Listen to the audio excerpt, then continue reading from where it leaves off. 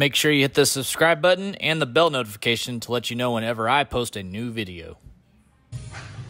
Okay guys, we got a special delivery today from Motion Raceworks. We got our coil brackets for the Motion Raceworks valve covers, which we originally had on this engine, and Motion sells so many dang parts, they were actually back ordered on the coil brackets. So we ended up putting these Harding Motorsport valve covers on, but we are gonna go switch over to the Motion ones for this truck, so that way we'll get these back on there. And I like them because they're black.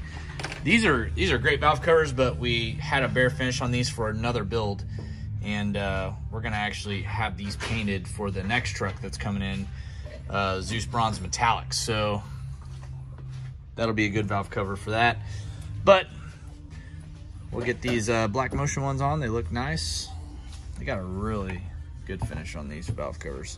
And another cool thing about them is they have adjustments where you can slide the coils forward or reverse, depending on, you know, if you got anything in the way on your car. And these are also for LS and LT valve covers, the coil brackets anyways. So getting those swapped over right now. We'll be back to black. I was telling Steve earlier, I was thinking about pulling off that meth tank and painting it black somehow, because it's like everything's black except for the brake reservoir. And then that big ol', which is our methanol tank, it used to be a coolant overflow. And I also need to paint this heat exchanger black in the front too, Steve. That's it sticks out like a sore thumb in pictures. Yeah. Anyways, touch-ups.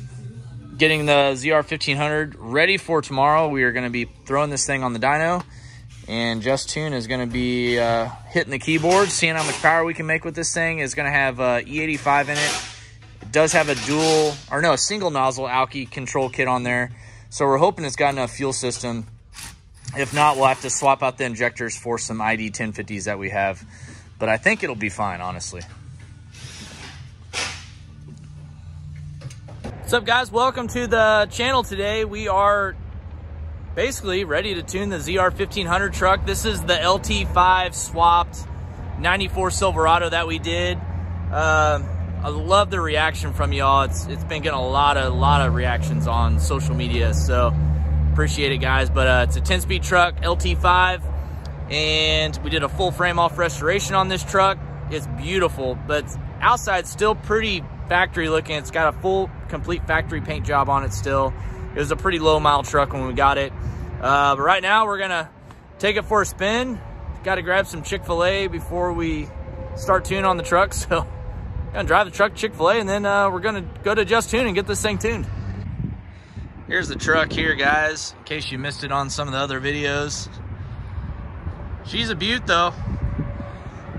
But we're gonna run up, grab some lunch here real quick, and then head on over to Justune. We still have all the wiring out over here right now, just so we can make sure everything goes good with the tune, and then we'll get all that cleaned up when we get back from getting this thing tuned.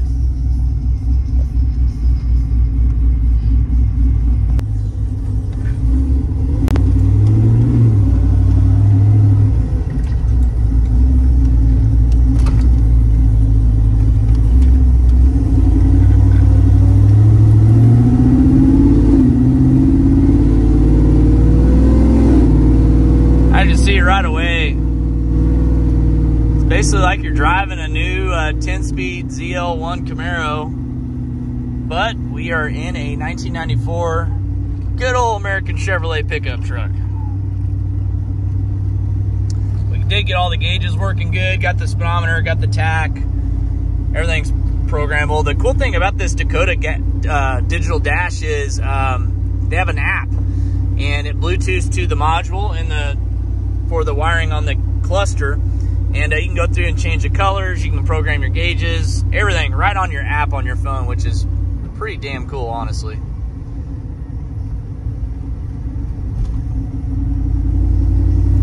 Still got some salt on the roads here from the snow we had a couple days ago. It sucked too, because last week it was 70 degrees and the roads were starting to clean off, and then we had a really good rain on Sunday, washed a lot of the salt off, and then of course that rain turned into snow Sunday night, and it was just enough to where they had to go salt the roads again. So here we are, Kansas City, Missouri in the wintertime.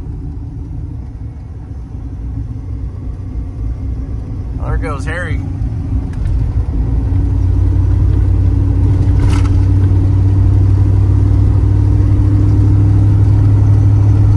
Yeah, we still got some codes to delete out there. That's why that check engine light's going off on us. Really just put a startup tune in this truck to make it idle and drive around good. That way we could drive it and put a few miles on it.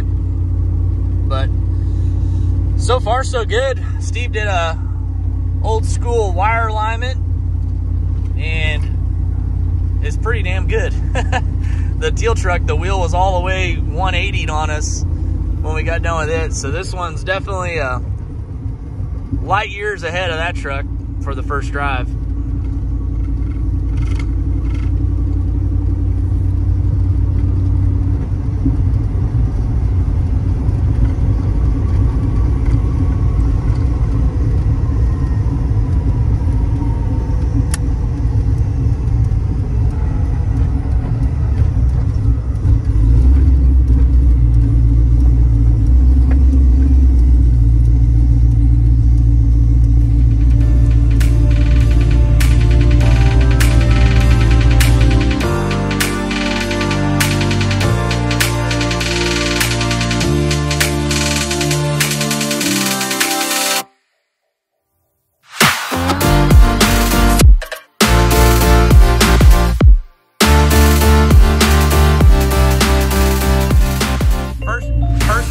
On the ZR1500, it just drives so well.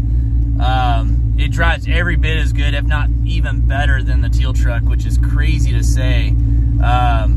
We just, you know, kind of perfected everything over time. We've even actually went over the teal truck and fixed some things on it in the last week that we, you know, saw on this truck whenever we were building it. So the teal truck's even getting better just from building this truck. So it's pretty cool to see these trucks evolve and become almost a brand online. I mean, we get calls almost daily for people wanting us to build them, you know, OBS trucks, ZR1500s, ZL1500s. I'll say, guys, they're not cheap. You know, if you're expecting to come in and leave with one of these for around 50 grand, you're about half there. So there's a lot of money, a lot of time involved with doing these trucks, and that's if we start with a pretty dang perfect truck. If the truck needs a lot of body work and interior work, the price just keeps on going up, and so does the labor. So you guys got to keep that in mind whenever you reach out to me wanting one of these trucks built. But we are happy to do them. We're building, we got 2 more on the books now. So we got a ZR1500 we're gonna build.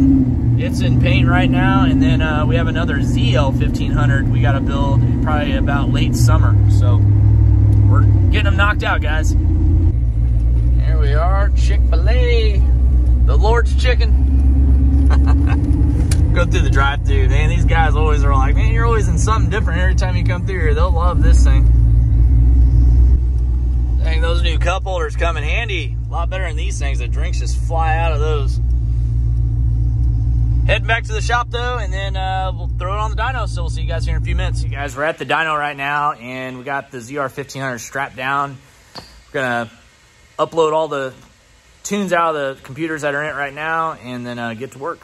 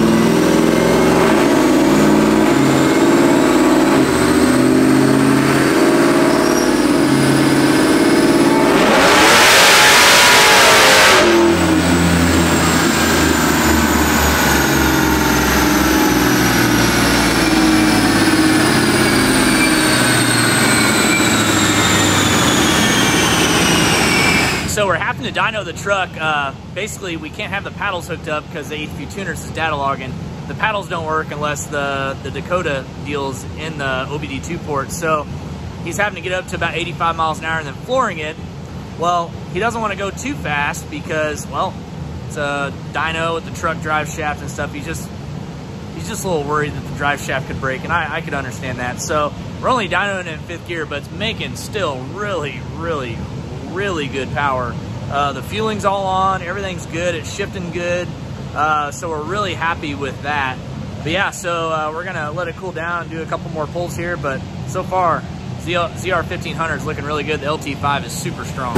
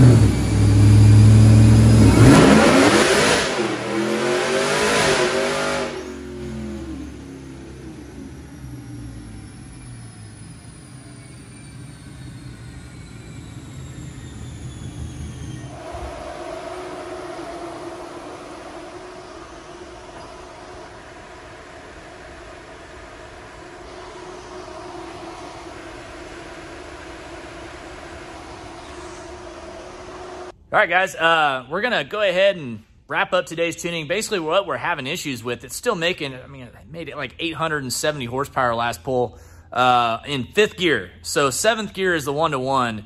5th gear is not. So it's probably going to lose probably 80 horsepower just with that. So we're pretty happy with that. But basically what's happened is the throttle's closing a little bit. It's got a bypass deal from SpearTech for the LT5 blower. And whenever the throttle's closing, the bypass valve's closing too, so it's actually losing a little bit of boost there. So still, even with all those problems, it's still making just insane power. So we're gonna just go ahead and close the dyno session today with that. We're gonna call SpearTech, maybe see if they have any ideas on the throttle closing, call a couple other people, see if they have any ideas. But so far so good. ZR1500 is making some serious steam on the dyno. Buy this truck? Do you miss your red truck? I don't have the money, sir. Yeah. So what do you think of the truck? Turned out pretty good. Yeah, no, I like it a lot. There's some bugs to work out on it, but I think it'll be good. There's a lot of stuff going on with it. I mean, that's like everything you bring me. It's everything. I know. Got 5 different computers on it and 4 different types of fuel. And, but we always make it work. Yeah. After a while, yeah. It's always learning. Yeah. Well, I thought it did pretty good for the first time on the dyno, Harry. Oh yeah. Shift's good. Shift's really good. Makes good power. Yep. And it drives good. Yeah. So I haven't been in it yet. But no, yeah, it drives really good, Harry. You'll be impressed. Hell yeah. All right, now we're off to KC detailing. Got to get it all shined up for TX2K. Make it look nice. Yeah. Yep. It's a little dusty. Oh, yeah. It's been sitting for a while. It's probably never had a wax probably since like 2005. It's been a little bit. We got our wiper blade arms getting powder coated black, guys. That's why I don't have any wiper blades on it, so I don't want to hear that there's no wiper blades, so you can't drive it every day. Wait, we're done. Yeah, right.